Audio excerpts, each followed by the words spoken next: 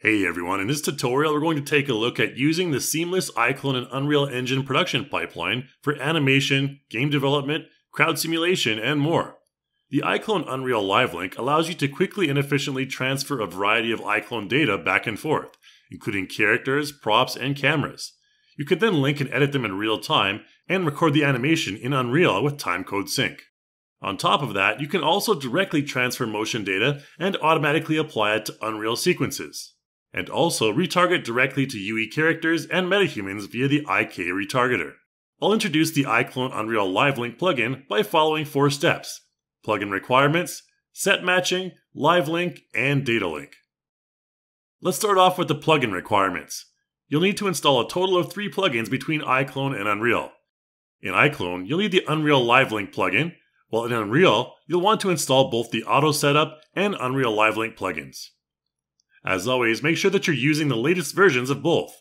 For Auto Setup, at least version 1.33, and for Live Link, at least version 1.6. You can find the installation guide on the Reallusion courses page for more details. Let's move on to the set matching workflow. Matching the positions of everything in the scene between both applications is important. You can do this by either transferring Unreal assets into iClone or by using the iClone Origin gizmo in Unreal. You can transfer meshes to iClone with a single click and utilize the foot contact and snap to surface features in iClone to improve the results of your character's locomotion around the scene's terrain.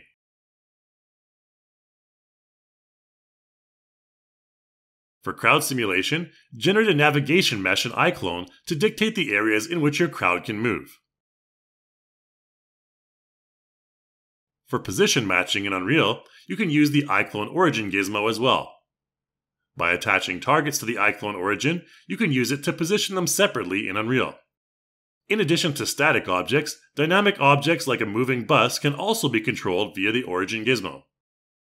This comes in handy for game scenarios. However, if you only need to make an animation, you can utilize the sequencer instead. Okay, let's look at the Live Link workflow, which is super useful for many tasks including pre-visualization, real-time editing, animating CC or metahuman characters, and using Take Recorder with timecode syncing. Auto Setup is an amazing plugin that allows for quick and automatic assignment of materials, shaders, physics, and more when transferring to Unreal. You can further adjust the appearance in Unreal, including wrinkle data, physics, PBR and subsurface scattering shading parameters. You can also export a subdivided mesh for higher quality characters or objects as well. Subdivided meshes can give you enhanced details and smoother, less jagged edges on your mesh. Unreal Live Link provides an essential real-time previewing and editing connection between the two applications for a more intuitive workflow. Animation tools like Edit Motion Layer allow for detailed character control. Enable timecode syncing when recording in Unreal for enhanced control over your sequence.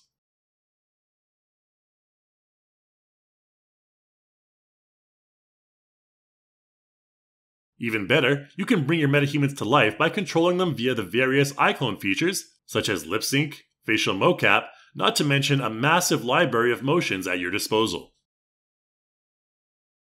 Lastly, let's look at the data link workflow. Data link enhances your iClone data transfer by utilizing multiple threading technology to cut the transfer time in half.